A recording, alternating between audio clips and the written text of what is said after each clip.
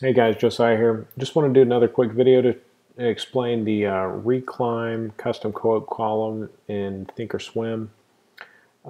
This will be available on our website, and I'll put the link in the description of this video below. But just wanted to kind of explain how this works. And this is a custom column here. You can see on my sidebar watch list, I have a column called Reclimb. I also have a couple more here. I have the pullback column. And basically, if you just hit right click and hit customize, you'll have a list of options here that you can double click and add to the columns over here. And just hit OK, and those will be applied and they'll show up over here. You can also add these columns to your MarketWatch quote screen and your scan stock hacker screen. So they work in several different locations. But the Reclimb indicator is something that's really good for someone that likes to trade, say, high of day breakouts, late day breakouts, opening range breakouts, that kind of thing, or equally low of day breakdowns and so forth. And essentially, what's being displayed here is the percent of the day's range that the stock has retraced or reclimbed. So I'm looking at GDDY here, and it's saying that we've reclimbed 79% of the day's range. And so you see here on the daily chart, we're looking at a large green day, and we're pretty near the high of the day. And so what that's saying is that from the low to the high would be 100%, and we've retraced 79%, and that's where we closed for the day.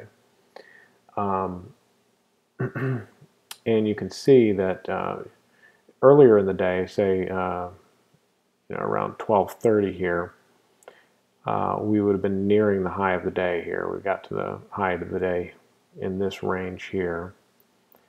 And so the Reclimb indicator at that point would have been showing, like 90% or something like that of this high right here.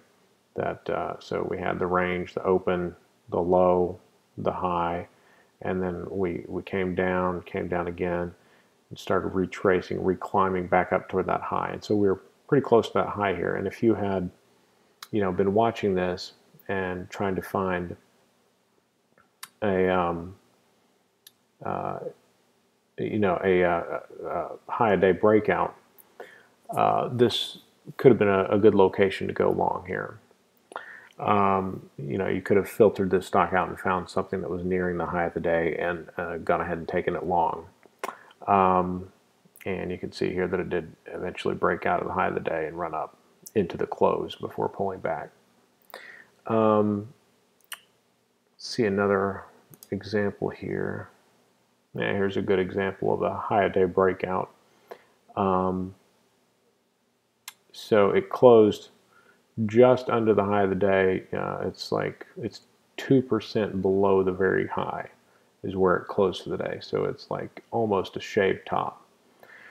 And but earlier in the day, it would have been showing, perhaps 95 to 98% right here.